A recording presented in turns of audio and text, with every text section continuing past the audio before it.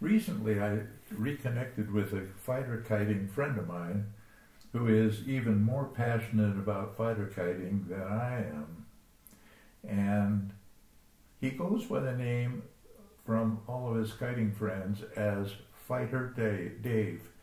Fighter Dave is the most enthusiastic, most passionate fighter kiting fan I've ever met. In addition, he's an extremely skilled kite flyer, wins many, many competitions, enters a lot of competitions, and he's an incredible kite designer and kite maker as well. So he knows what he's doing. He's been doing it for over 25 years, like me. This is a kite that he told me about in one of the conversations we recently had, and he calls it WANNABE. And it is a kite he has designed and has used in many, many competitions with great success. So I asked him if he would share the plan with me, and sure enough he did. He's a very generous guy. And I also asked him if I wanted to, could I make a video of this and share it with the YouTube channel people? And he said, sure. So here we are. This is Dave Young from Oklahoma, Fighter Dave. This is his kite. And it's a beauty. I've flown it in 2 different wind conditions. One was from 0 to about 3 miles an hour, very, very light wind. And this particular kite right here that I made flew incredibly well, absolutely unbelievable in fact. So in light wind, this baby is a beauty. Today, the wind picked up a little. It was about 7 or 8, and again, it flew beautifully. So I think this is a particularly great kite for someone who's either just getting started in fighter kite making and flying, or is on their path to getting better and better at it, or an experienced flyer. All 3 groups can benefit from this kite. They'll each benefit a little differently, but they each will benefit by making and flying this beautiful kite. I have made a template from the design, the pattern that David given me. And the thing that I really noticed when I made the kite and when I made the pattern was its simplicity. And that is one of the big benefits to someone that's relatively new to kite making.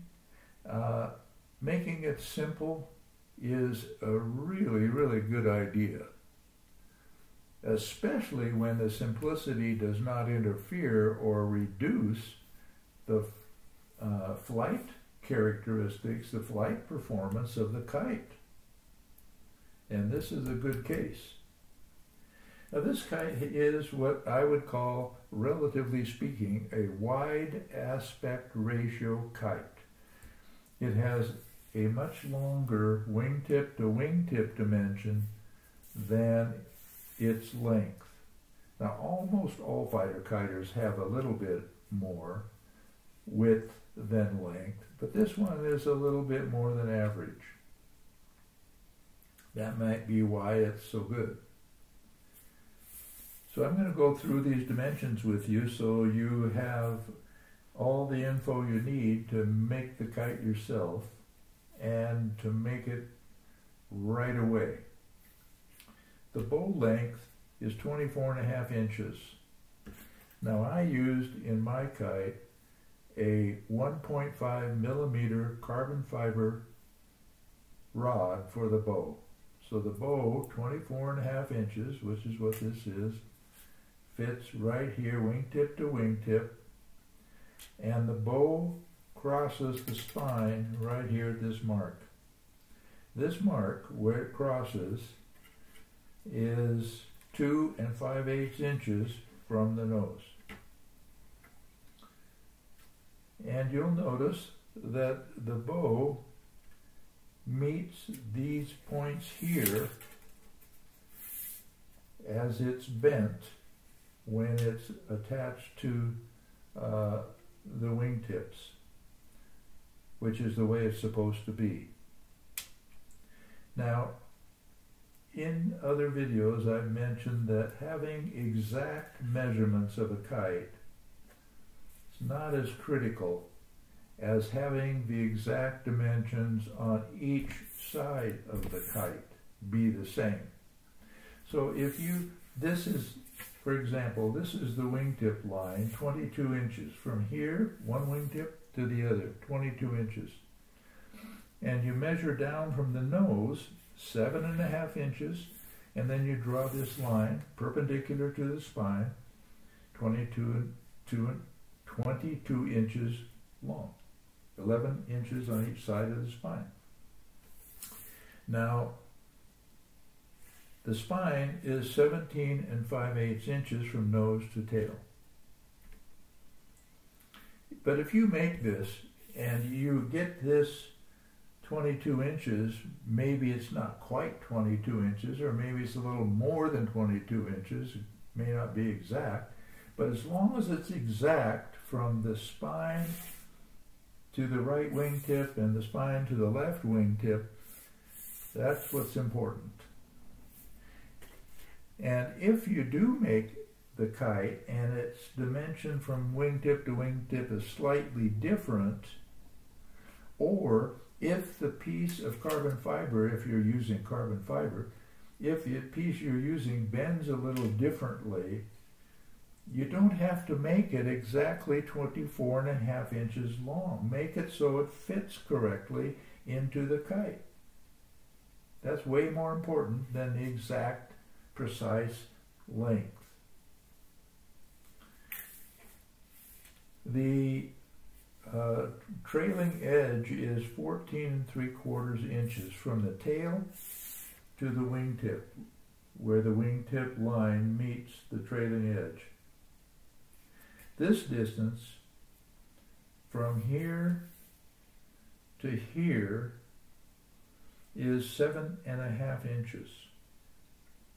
No, excuse me, it is not. It is 7.25 inches. Right here. The battens, I use battens on my kite different than what he recommends. I don't know which is best. I'm just used to doing it this way at this time. I used to do it the way Dave does now. Dave puts battens here on the trailing edge, aimed at this point, from the trailing edge up to the point where the bow crosses the spine. And you can put 2 or 3 or 4, or none, if you want, battens on the kite. I use mine parallel. I use 4, seem to work pretty well.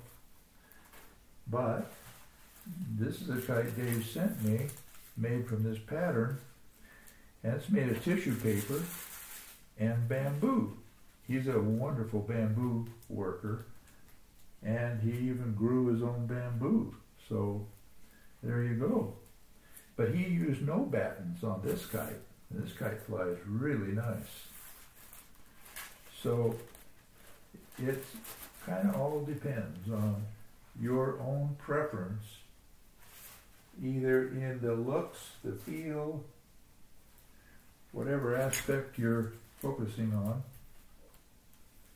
The bridle is a 3-point bridle. I used 1.5 inches from the center of the spine to each side and measured it and tied my bridle to the bow right here. And then I measured 6 inches up from here and tied it there. And then I put on a toe connector or toe point that slides. It's a lark's head knot, slides up and down. And one of the things I notice when I fly this kite, if I move this toe point down so that's a little bit lower than normal, maybe an eighth to a quarter inch lower than normal, this kite, when you want it to stop in midair, it'll do it.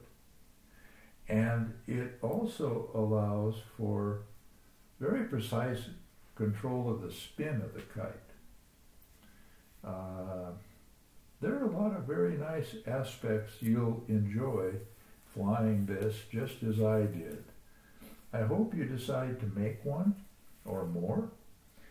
And if you make one, please let me know how you like the way the kite flies. And if you do have any issues that come up in the process, don't hesitate to reach out. I'm happy to help if I can.